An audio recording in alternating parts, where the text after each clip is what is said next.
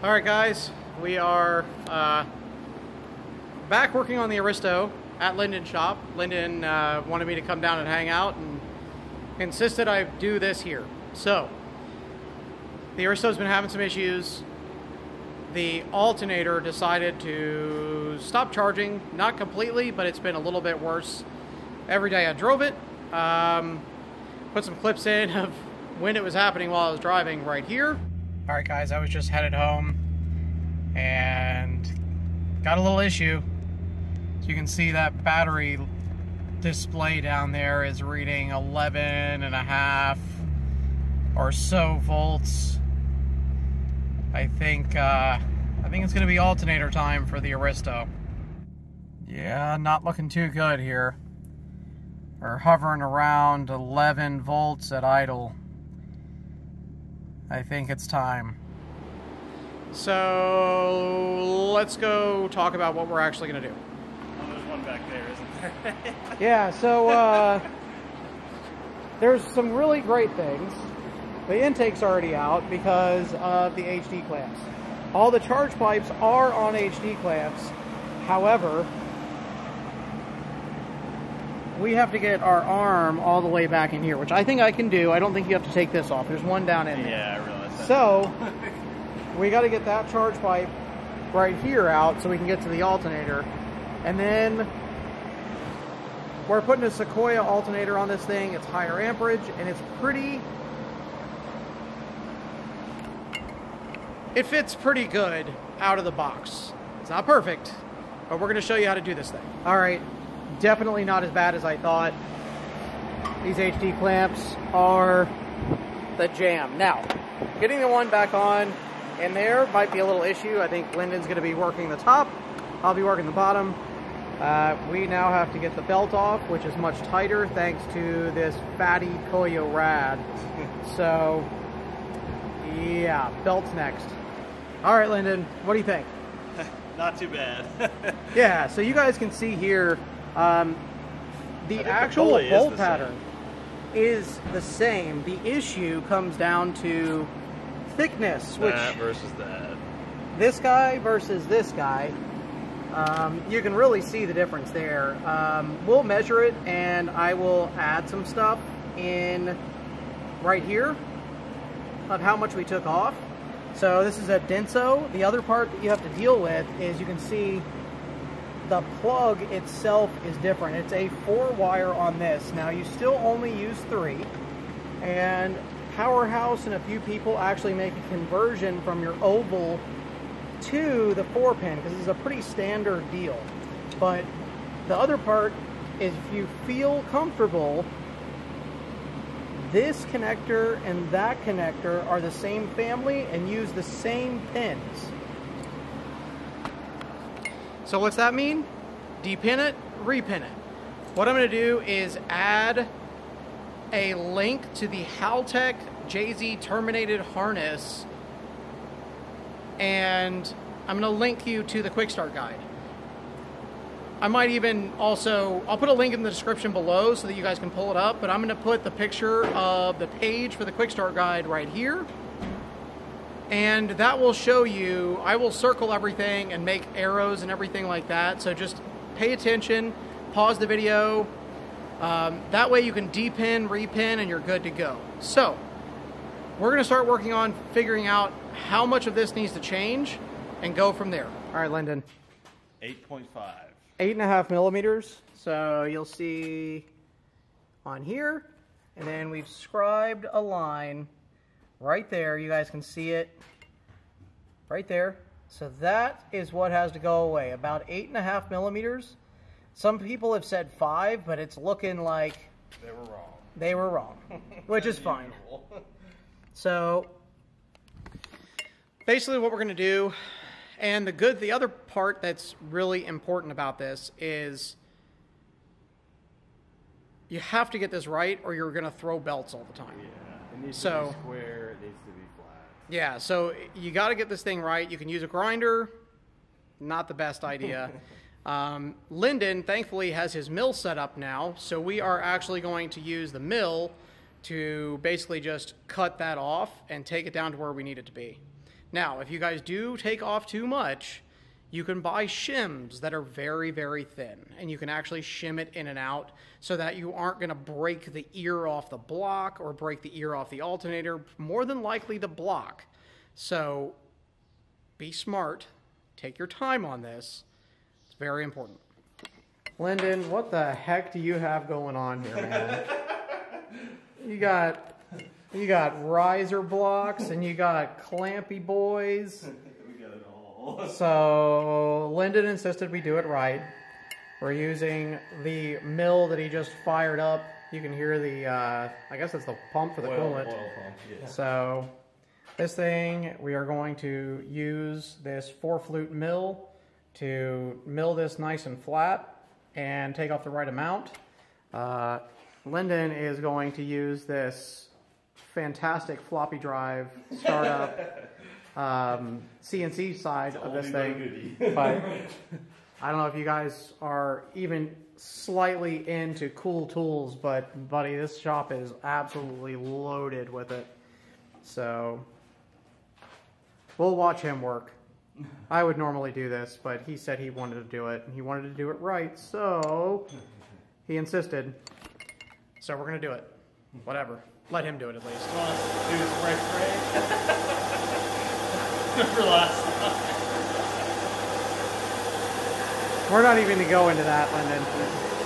Which way are we throwing chips? Are we throwing at you or me? I can't remember. I guess we'll find out. Me. Okay. Lyndon's got his safety squints on.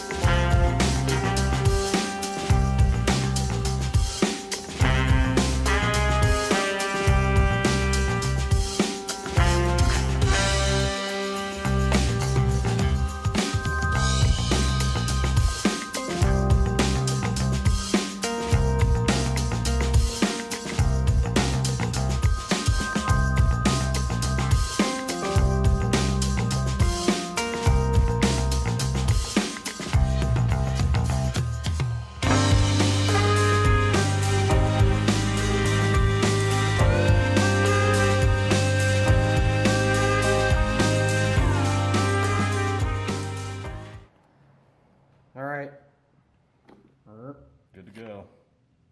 Just gotta clean it up. So you all might have actually noticed that there was an extra ear on that alternator. Some people don't take it off.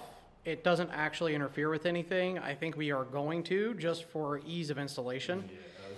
So, yeah, after you're done with all this, just blast it out with some brake clean it all up. Do your best to get everything out of it. The rest of it will come out. Being that it's aluminum, non-ferrous, non-magnetic, it shouldn't interfere with any of the windings and everything. Obviously, keeping as much out as you can in the process is obviously ideal. So hopefully this thing goes back in quickly and easily. All right, guys, so this is the connector. This is what's on your car, more than likely. So this little lock right here, let me get a little bit further away.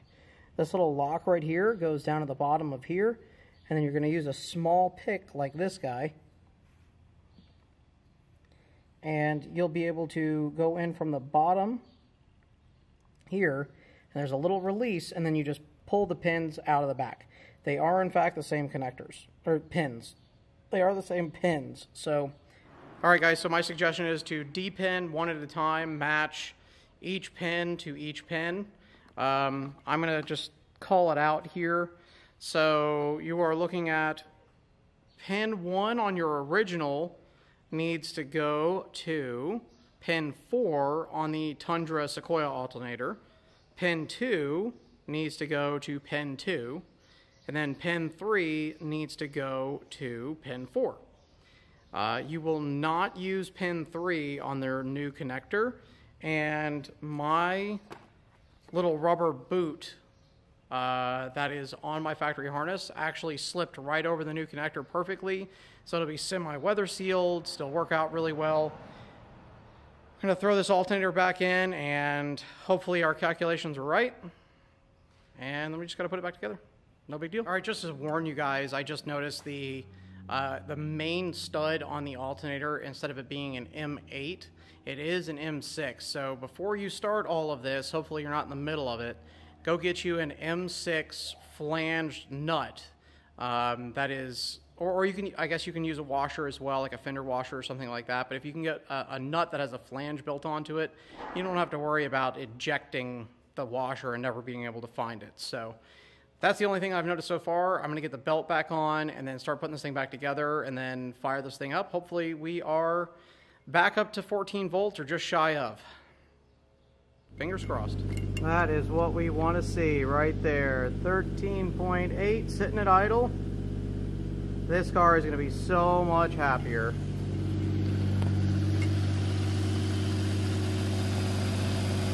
Already sounds happier. I bet there's less stumble in the morning. Belt's running nice and true. Sweet little Garrett down in there.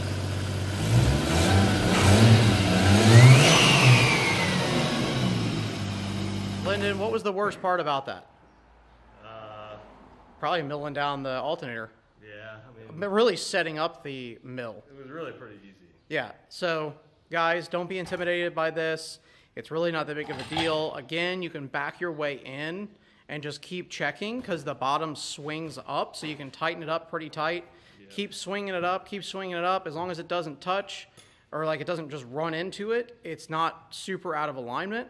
The bottom bolt is what is going to be dictating belt alignment. So just get the top to where you can bolt it down, even if you end up going a little bit further than you need to, and add a shim, okay? Just make sure it's straight. Just back your way in, take your time, and this is not a hard mod. This thing's straight to 13.8. I don't know that this car has ever had 13.8. It's always been kind of all over the place.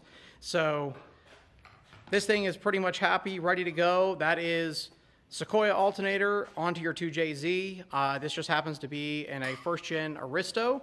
So I hope this was helpful. Lyndon, thank you for hanging out with me and helping me with this thing. Lyndon is we're gonna do a shop tour of Lyndon's shop, I think, at some point, if he wants to. We'll see. Yeah, we'll do it. Yeah, we'll see. All right, guys. Well, I hope this was helpful. I'll see you guys soon. More Aristo content. Maybe new exhaust. We don't really know. There's some new vibrant titanium mufflers that I'm kind of drooling over, and honestly, this thing could be a little bit louder. So probably what we're going to have to do is go out somewhere closed off so that we're not in traffic, but do some pulls and get some exhaust clips so you guys can actually hear this thing, wide open. We still need to tune the thing, get the boost control stuff hooked up, but hey, we can drive it again. It's charging. We're good. See you guys soon. Bye.